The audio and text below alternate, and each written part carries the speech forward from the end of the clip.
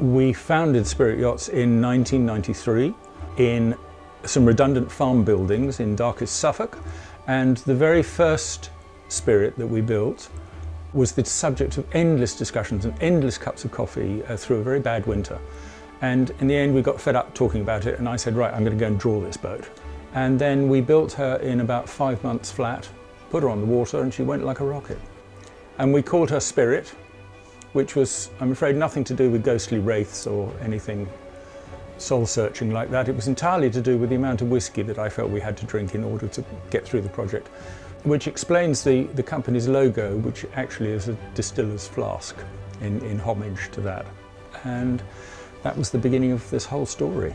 We decided to build in wood because that's what we knew.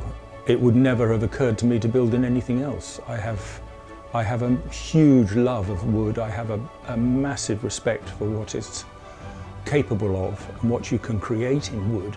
The first few boats we built were variations on the first 37-footer, and then we built a handful of boats around 46 foot. Then we got a commission to build a 70-footer, which was interesting because the shed was only 60 foot long. So we spent 2 years building a 70-footer with this ridiculous extension on the end of the shed.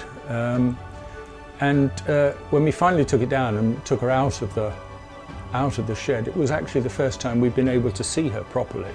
I have to say it was quite an emotional moment, that. But to get her from darkest Suffolk to the water was a bit of a challenge, and we thought it's time to look for somewhere new, which is how we come to be at our current premises, Waterside in Ipswich.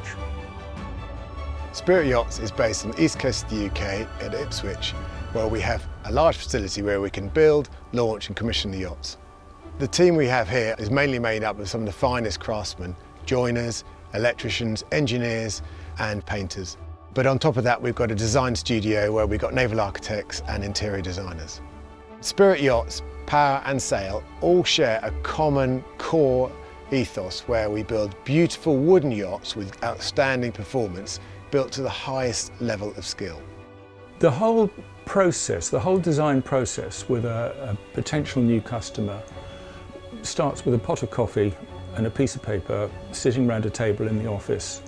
Very often it'll involve going through other drawings we've already done or other projects, and we'll use those as a spark to set off down the right track. I draw by hand. I draw by hand on the board, mainly because I love the process of drawing and I can think better through my hand than I can through a mouse. Once we've got go ahead to proceed, all my drawings are translated into CAD, and then the whole computer process takes over.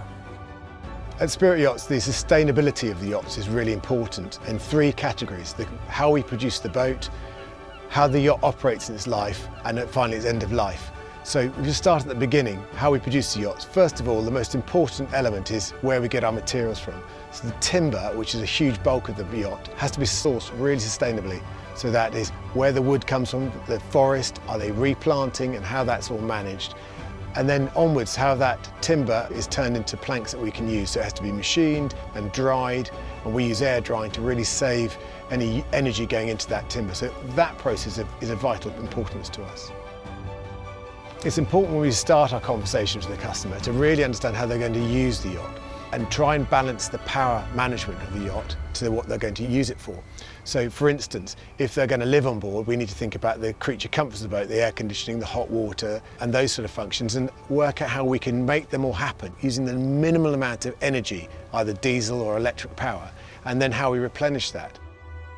The process of building a Spirit yacht is fundamentally the same whether it's a power or sail yacht. It starts off with a designer specification concluded with the customer, and then we start laminating the ring frames. These are laminated on a flatbed table to exactly design specification because of the heart of the build. We then set them up on a strong back frame where you'll see a row of frames stepped along before we plank them, and then we finish the outside to make sure it's absolutely perfect. It is then picked up in a crane and rolled over the right way up and set into a cradle where we'll start building the interior furniture and fitting all the systems all the way throughout. When they're done, the deck goes on, followed by the timber deck finish, do all the varnishing and painting, and then we bring her outside and we launch her. then obviously the rigging and the masts go on, and there's a commissioning process from then before the customer comes along and that goes for a trial sail.